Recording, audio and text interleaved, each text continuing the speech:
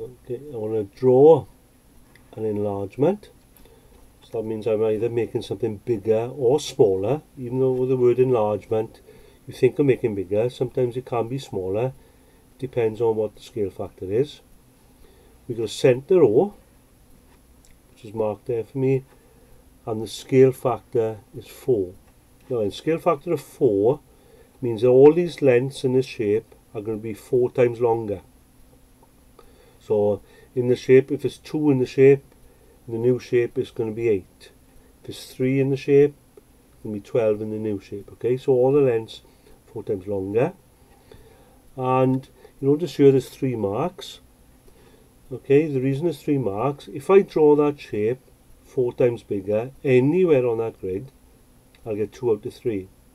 The only way I can get the 3 out of 3 is if I draw it in the correct position. Now then, the way to put in the correct position. Now then, if I take this point here, this is the point I start drawing on my new shape. There's the centre. To travel from the centre to that point, I'm going across 2, and up 1. So on the new shape, because the scale factor is 4, I'll now be going across 8, because 2 4s are 8, and up, instead of 1 times 4 is 4. So that point in the new shape, I count now, across 8, 1, 2, 3, 4, 5, 6, 7, 8, and go up 4, 1, 2, 3, 4. So I start drawing the new shape there.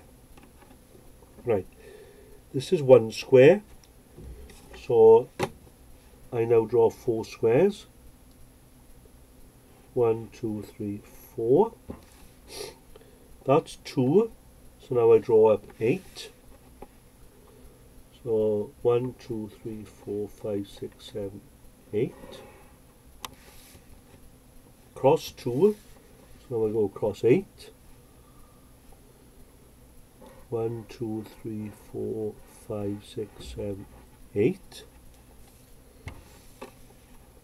Then this is diagonal 1. Now this diagonal is straight corner to corner. So it's corner to corner 1, so I go in 4 times. 1, 2, 3, 4. And finally the last one down should be 4 squares down, and it is. So that shape, that size, in that position gives me the 3. If you've drawn this anywhere else on the grid to the same size, you can only have 2 out of 3. Now then, what is the centre? Okay, well, for the centre, okay, if I join these points from the big shape and the small shape, join them together and go through like that, then this one through with that one. I mean, obviously this isn't being asked in this question, okay, but I'm just showing you what a centre is here. This one with that one.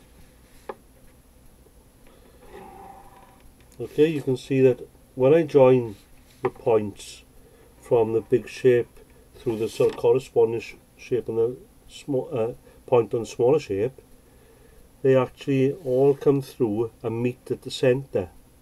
Okay, and that's what a centre is. Now then, by putting those lines in, obviously I've confused what the shape was. So if I just take them back out again, I mean that's a check, if you like, on your final, if you've drawn the shape in the right position.